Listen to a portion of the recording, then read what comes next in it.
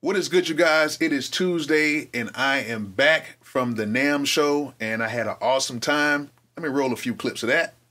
Yeah.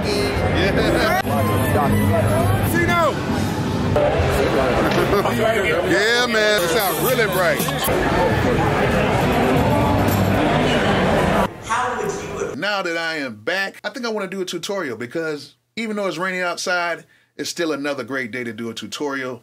And today's tutorial is going to be how to create 808 key groups using the MPC software. I just showed you a video of how to put it all on the pads like Zaytoven and a few other experienced producers that use the MP. But I know some people just like to use the keyboard, and I get it. So I'm going to show you guys how to do that. I know plenty of people have already done this tutorial, but I'm going to show you how to do it my way. Let's go ahead and get to the tutorial, and let's roll the intro.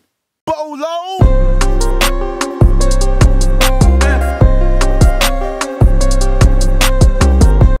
Okay, hopefully this tutorial does not take too long because it is very easy to do this, and plus my computer is about to die and my camera is about to die, so hopefully this does not die on me at the same time.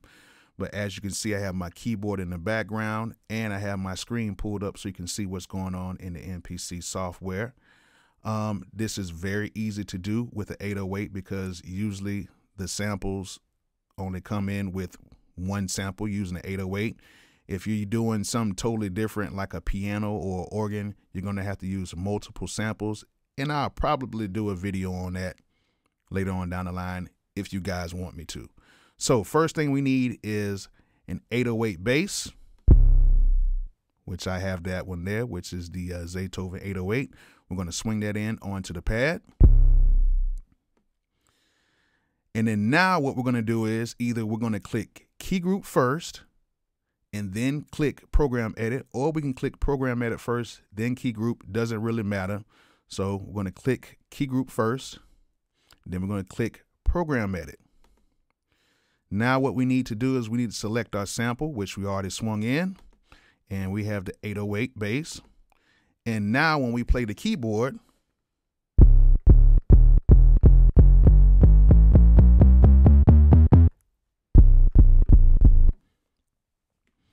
we have the sample that is now spread across the whole keyboard. Now, we're pretty much done, but we need to make one big change, especially with 808s. We need to change this from poly to mono so that we don't have any bass bleeds, and that's what we definitely don't want in 808s. So now when we do that, if we play two notes, it's going to play the first note that was selected.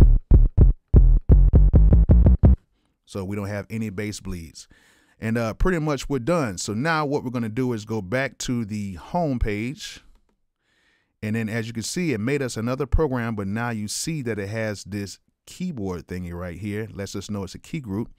We're going to go in. We're going to rename that to 808 key G for key group. Do that. And now what we can do is we can go right up here to the menu, select File, and then save current program, which we have highlighted is the key group right here. And you can just save this anywhere. I already have key group saved already.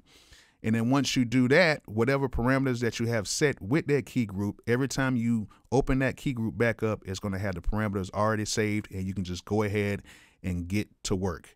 So that's how you create an 808 key group in the MPC software. It is very easy to do in the hardware as well. It's the same way. It's just that you got to click a few buttons, but it's the same exact way on the hardware. And if you guys want me to show you that, just let me know in the comments and I will show you that as well. All right, there it is. Very quick, very easy, very simple. If you like videos like this, please hit that like button. Please comment. Let me know how I'm doing. Please subscribe, and please turn on those post notifications so you will know when I have another video available. And like I always say, peace out.